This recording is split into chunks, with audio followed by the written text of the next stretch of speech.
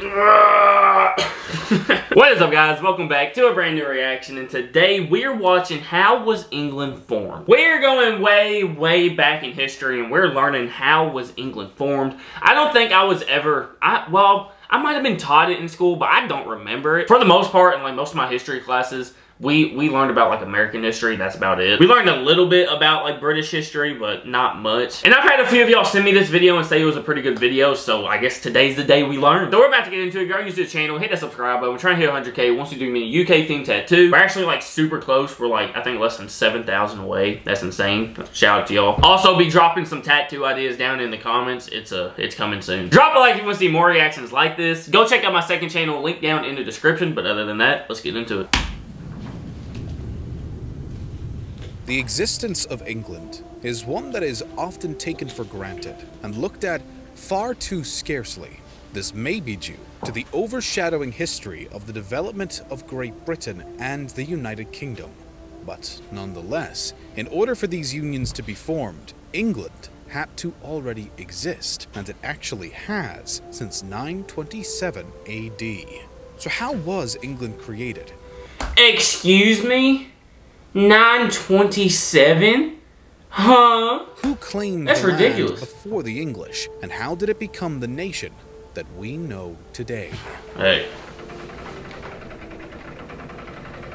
As the Roman Empire began to fade from the British Isles, the area of modern-day England started to see a wave of migration from Anglo-Saxon Germanic tribes. According to some historians, after the Romans left, the native Britons came under attack from the nearby Picts and Scots, and subsequently welcomed some of these Anglo-Saxons in hopes that they would push out the other invaders. Wait a minute.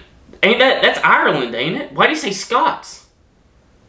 Did the Scottish originally come from Ireland? Yo, y'all let me know. The Germanic peoples were successful in expelling both the Scots and Picts, but they then turned on the native Britons and established their own authority by the start of the 7th century. The new Anglo-Saxon rulers then installed the kingdoms of Essex, Kent, Sussex, Mercia, East Anglia, Northumbria, and Wessex on the British mainland. There are minimal records of what happened over the next few centuries throughout these kingdoms, but we do know that it wouldn't be long before the Anglo-Saxons would face invaders of their own. In 793, Bro, this is intense. a Viking army landed at the Lindisfarne Monastery and raided the sacred building. Their violence and disrespect stunned the Anglo-Saxons, who were unprepared for what these Vikings had in store. Bruh. By the end of 870, East Anglia fell to the Danish invaders, and Mercia was lost only 4 years later.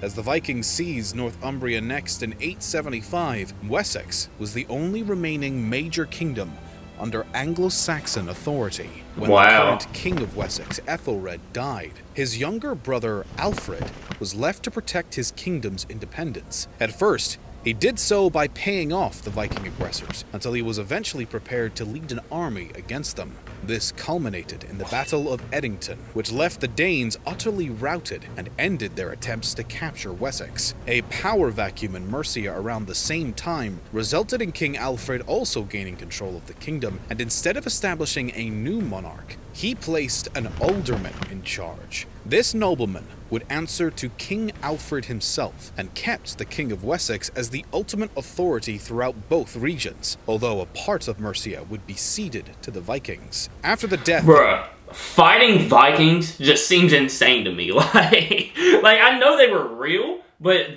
just the idea of going to a battle with Vikings just seems like a movie to me. That's insane. King of Wessex and the contemporary leader of Mercia in 911, Edward the Elder and Ethelfled, each became their respective successors. Together, these new rulers began to increase the pressure that had already been put on the neighboring Danelaw.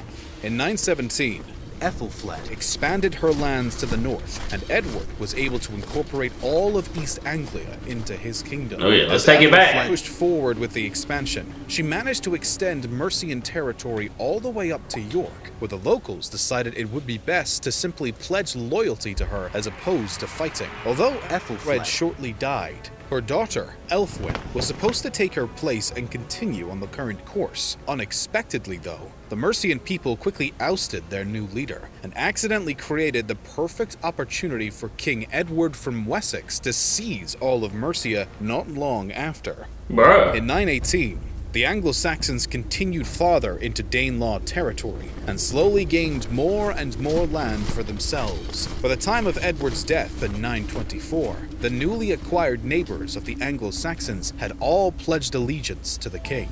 This put the Anglo-Saxons in a confident position as Edward's son, Aethelstan, took over the kingdom. Around this time, Etheltan's sister would marry the local Viking ruler, Sihtric, who literally all of their names have started with ETH. still controlled Northumbria. Aethelstan marched on and was finally able to bring the kingdom of York under his crown as his sister's husband passed away. This left Northumbria up for grabs, and the king swiftly consolidated it as part of his kingdom. This is generally the time that most historians view the Kingdom of England as having been created. But the situation was not exactly so simple.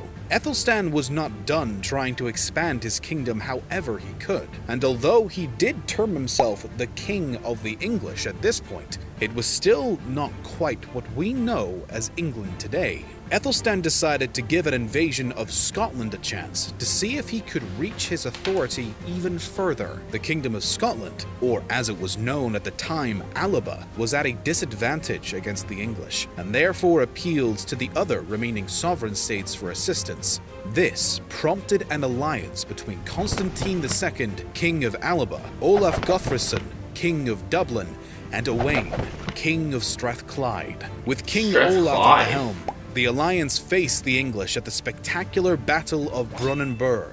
Though it is unknown exactly where this battle took place. Nobody just had a civil conversation.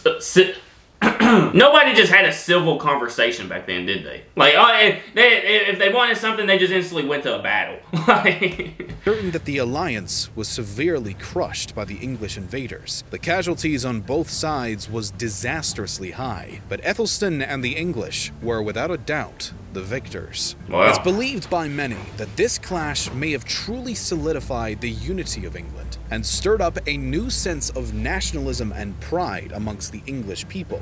Nonetheless, it didn't result in the incorporation of Alba nor Strathclyde into the Kingdom of England, as both stayed independent. England, on the other hand, would have to prove its ability to do so. The Vikings, though temporarily defeated, would return to the young kingdom at the end of the 10th century. After Ethelstan's death in 939, the previously defeated King of Dublin, who was a Viking ruler, took immediate advantage of England's temporary instability. While King Ethelstan's brother Edmund took over the English realm, King Olaf swooped in to reconquer some of the lands that had once been in Viking hands. York was quickly captured, and a large chunk of what used to be Northumbria and Mercia was also taken, as he strong-armed the English into accepting this annexation. This just kept going back and forth. They give it, they take it, they give it, they take it. Ironically, when Olaf died in 941 and his cousin, who shared the same name, was transitioning to the throne as his successor, Edmund of England jumped on the chance to pay the Vikings back for the invasion. The following year, the middle chunk of annexed land was retaken by the English, and in only 2 more years, the Vikings were entirely pushed out of Northumbria. This essentially reunited England, since the territory was now all under Edmund's control. As ambitious as his ancestors, Edmund next invaded Strathclyde, but only took some of its southern territories by the end of the incursion. The rest was given I like how Wales is just chilling. Like, nobody's gone in there yet, nobody's really messed with it, nobody's there, they're just there. King Malcolm I of Scotland, as opposed to joining England. It once again appeared as though the Kingdom of England had established some stability. But this was once more short-lived. Edmund was mysteriously murdered in 946, which left his younger brother, Edred, as king of England. They need to get off the E names, dang! The next year, Eric Bloodaxe from Norway attacked. Excuse me? Eric Bloodaxe? Yeah, no thank you. You're telling me that dude, a dude named Edred was sitting there, and they're like, "Hey, we just got attacked from the north." By who? A man named Eric Bloodaxe. Yeah, just give it to him. He can have it. He can have it. Seized the recently reincorporated Northumbria, which prompted almost a decade of conflicts over who, throughout the Isles, would lead Northumbria. Wow. Eventually, the English king was able to once again and permanently reclaim the territory on behalf of England. His death soon ended his reign after this victory, and his young nephew Edwig temporarily succeeded him, but was quickly deposed in favor of his brother Edgar. Bro, there's no more deposition, E-names. which Like, meant there is no more E-names that they could possibly use. Like, there's not another E-name in the freaking English language that they can use. They have gone through all of them. That is insane. Bro, oh my god. Edwig would still hold a small section of the kingdom as a co-ruler. When Edwig died only 2 years after this decision, Edgar simply took over the whole of England. It's like, as soon as they do something like good or like something for the country, they die. Like, as soon as something good happens and they're like, alright, you know what, we might be in the lead. We actually might have this under control. Done. Reign of King Edgar, known as Edgar the Peaceful, the true foundations of the English kingdom could finally be established. Okay, Edgar. Many reforms were passed, and a vast number of the systems and laws that had existed in the Danelaw were actually upheld, in hopes of avoiding any displeasure from the Danish portion of the population. Peace, unity, and order were the pillars of Edgar's nearly 2-decade-long reign. And I like Edgar. He came with the love. I got you. Helps to fully solidify the unity of the young Kingdom of England. Hell yeah, Edgar. The ultimate foundation of England was a long and shaky process. From the initial immigration of the Anglo-Saxons into the region to the establishment of their first kingdom. Yeah, the fact that it started off with, what, like 6 or 7 different kingdoms, and then it turned into, like, 2 people battling, then 3 people, then 1 person owned the whole thing, that's insane. Extending into the invasion and rule of the Vikings, it wasn't until the Anglo-Saxons began to seize territory from the Danelaw that an inkling of modern-day England could be seen. After a series of conquering, being conquered, reconquering, and so on, the Anglo-Saxons eventually united the existing kingdoms throughout England. From there, it was merely a matter of establishing solid borders, maintaining their captured territory in order to keep their kingdom physically solid, and eventually, under the rule of Edgar the Peaceful, building the foundational laws and structures of what we know now as the Kingdom or Nation of England. That's dope. That was really dope. That history and just the history of the battles with the Vikings coming over and all that was dope. Well, that story's a lot cooler than how America was formed, so. But alright guys, that is going to do it for how England was formed. That was really cool. I'm glad I watched this. Going that far back, messing with the Vikings and stuff like that, that's insane to me. Y'all let me know what y'all thought down in the comments. If y'all want to see more reactions like this, let me know by hitting that like button. If you're new to the channel, hit that subscribe button. We're trying to hit 100K. Once we do me a UK themed tattoo. Thank you guys so much for watching. Make sure y'all go out today, spread love, spread kindness, do something nice for somebody today. I love you guys so much, I really do. JC Reaction, I'm out. Peace.